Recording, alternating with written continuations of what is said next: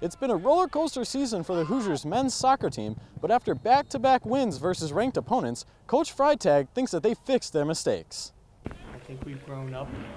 I think we made mistakes and we learned from them. We've talked as a team what we need to do, and you know, this team right now is focused, and we're going to take one game at a time, and we're going to knock off these teams.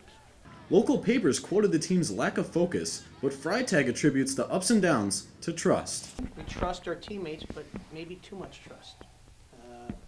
You can trust your brother and love your brother, but who knows, he may steal your girlfriend. But people make mistakes, and I think in past games we weren't expecting the unexpected. As we grow, we still got some young guys on the field, some old guys that are just getting some playing time. And I think that we've realized as the season's gone on that we are a volatile team, when it comes to defense and offense. And we realize that guys are going to make mistakes. And I think one of the big differences is everybody's now committed to covering for everybody else. It's where you're at in the end.